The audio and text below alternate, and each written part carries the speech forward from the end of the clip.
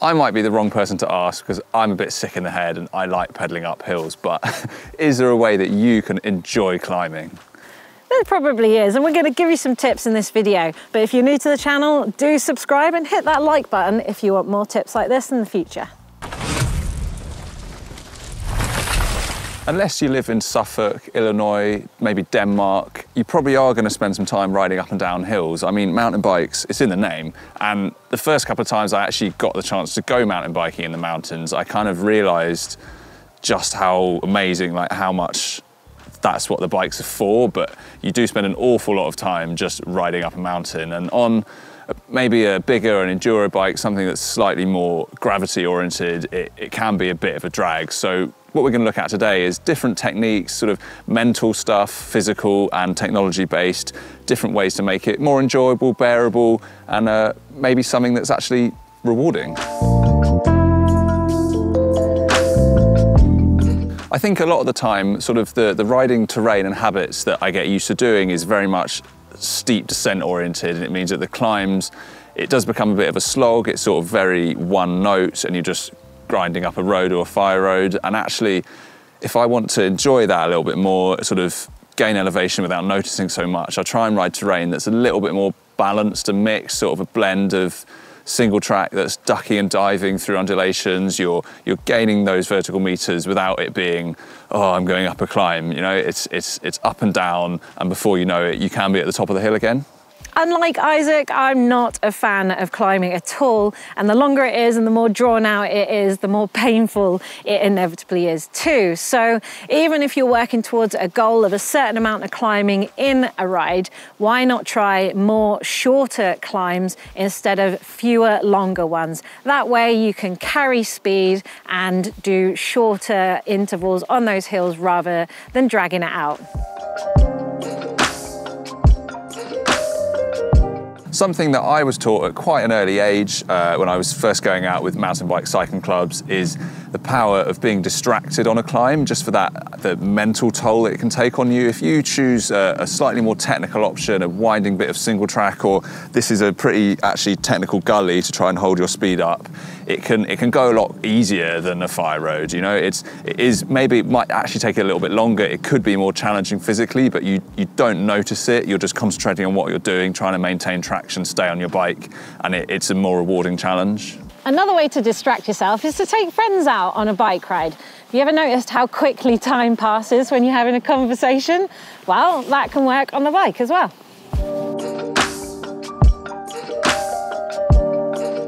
The next thing that I think about, sort of just in the mental game of climbing, is polarizing your effort, really, in terms of either really trying hard and really trying to get the most out of a steep, challenging climb. Like this one at FOD is probably one of the hardest ones in the trail centre. It's one they use for local and national races.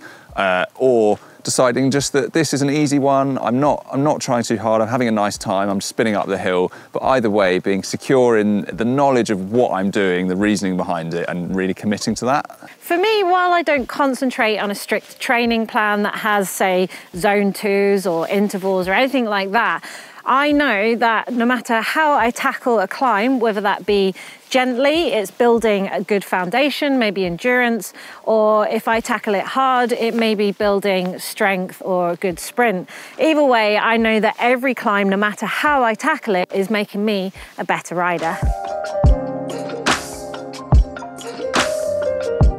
Whereas from my side, not all the time, but a fair amount of the time, I might be out following some kind of structured training plan. I'll be riding a particular exertion or sort of power level relative to training zones and that kind of thing. And so I really try and be mindful of that, you know, especially if I'm maybe not feeling the best, then I can end up really kind of slogging away and being out of zone because I'm trying to get out of the climb, and actually I need to be really aware and mindful of, like, I'm riding zone 3 or wherever it actually is, sort of relative to my max power, and just being happy with that and controlled and accepting the pace that I'm going. Another way that I make myself enjoy climbing more is to add these objective goals to it and sort of gamification in terms of the meters I've climbed. Now, a lot of the time I am riding with some kind of head unit, and I almost always have some idea of sort of the amount of elevation I've gained in that ride. There's a lot of other stuff I might use as well: meters descended, gradient, VAM, max elevation, but just a simple running tally of how much I've climbed does help me gain motivation and just tick those meters off. Another way to gamify is to use computers if you can. If you have a Garmin already or a similar computer, a lot of the time you can connect your Strava up to it so that you can get real-time feedback on where the segments start and end so that you can race those climbs. You can also use things like Climb Pro, which is a new feature on the Garmin 540s, the 840s and 1040s, where it'll actually tell you how long that climb lasts and what the percentage gradients are. So you can really pace yourself and race yourself to the top, try and get a KOM. Something that I do really get a kick out of is having that total meters climbed at the end of the day, and it is important to keep a sense of perspective about it. It's not something I want to become obsessed with or let it get to me if I haven't achieved a certain goal and let that detract from my enjoyment of the ride. But I do really like like making sure I've done my 2K for the week, because a K a day keeps the doctor away, and like just being able to see at the end of the day that every single meter that I climbed, even if that's going over a bridge or doing a wheelie, like it adds to that total. As well as being a necessary evil to get to the top of the hill in most cases, especially in the UK, I really find that being able to spin my legs and actually ride to the top of the climb, it puts me in the right place to attack a descent. It gets my muscles going, firing, my breathing is better, I'm looser, I'm sort of ready to go on the bike. And without that warm-up, I'm not going to be able to attack a sick bit of trail in the way that I'd like to be able to. So if you've ever done an uplift or perhaps got on a gondola to get to the top of a climb, then you'll notice that sometimes you're just not quite switched on, ready for those descents. So like Isaac said, you do need to be warmed up. So next time, start to appreciate those climbs, because they do actually make you a better descender. And some of us are only in it for the descents. So we've talked about some mental techniques and tricks to sort of help you get up those hills without hating it. We've talked about different ways to physically attack a climb, whether that's really pressing on as hard as you can, doing a training effort, or just taking it easy. Finally, I wanted to talk a little bit about bike setup and how you can at least be not on a bike that's not set up for climbing. So obviously you want a comfy saddle for making climbs comfier, and what we mean by that is having the perfect width, not the amount of foam or padding in there. That won't make a massive difference to comfort. It's more about having the right width saddle for your sit bones so that you support your hips properly. But also for cross country, I tend to have quite a level saddle position, because you're descending and climbing and pedaling along single track as much as you are just out climbing.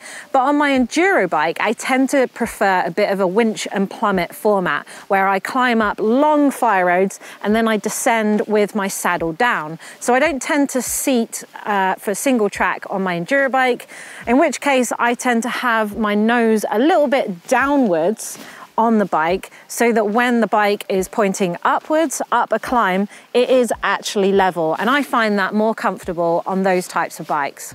The proliferation of wide range cassettes and one-by drivetrains these days on a mountain bike does mean a lot of the time you are going to have suitable gears for climbing. And I think something that really made it unfun in the past was having a narrow little block on the back and it being an absolute grind to get up a hill. But just making sure you've got the right gearing range, for me, really helps. This bike has got a 34 tooth ring. For racing last year, I kind of backed myself. I went up to a 36, and actually I wish I hadn't. I think it was a little bit too heavy and too hard on my body. So making sure you've got sufficient ratios for turning a nice cadence really helps. So like Isaac said, choosing the right gear ratio is not only key to enjoying a climb, but it's also key to reducing risk on your body. Anything below 60 RPM can be quite damaging on the muscles and certainly your joints, like your knees. So 60 RPM is generally one full rotation per second. If that's the kind of cadence you've got on a climb, it might be time to consider a smaller chainring up the front, or a bigger chainring on your cassette at the back, or maybe even just getting off and having a nice little walk. it definitely helps me enjoy climbs if I feel comfortable and I've sort of set my clothing up for the climb as well, which that sometimes means slackening off the dial on the back of my helmet a little bit, just give my head a little bit more breathing room. Something else I do is if I've got like a Lycra short liner on underneath my baggy shorts, if I'm pedaling up a fire road, you know, in the Alps for an hour, my shorts rub on my leg and that can be a bit irritating over a week's riding. So it does look a bit silly, but I actually roll my shorts up like that above, and then I roll them down when I'm actually riding a trail. And finally, if I've got knee pads on, it's that classic, it's a super kooky thing to look at, but this is mountain biking. I pull them down to my ankles, turn them out so they don't rub on the chainring and the drivetrain, and it just helps my legs articulate more smoothly. I don't get any chafing even with the best pads in the world, and then when I get to the top of the trail, I can roll my shorts down and pull my pads up, I do my helmet up, and I'm ready to go. Oh, there we go. Even with all of these tips and techniques and just the experience I've built up over the years, I'm not weird. I don't just think about going out and doing climbs all the time and love it, but I definitely do appreciate different terrain, just going out and thrashing myself up a hill, and hopefully this can maybe help you lean to that as well. Yeah, or maybe it'll just help you hate climbs a tiny little bit less, just a little like bit. I hate them. Anyway, if we've missed out any techniques that you use to get you up those climbs, then let us know down in the comments below. But for now, thanks for watching. Thank you.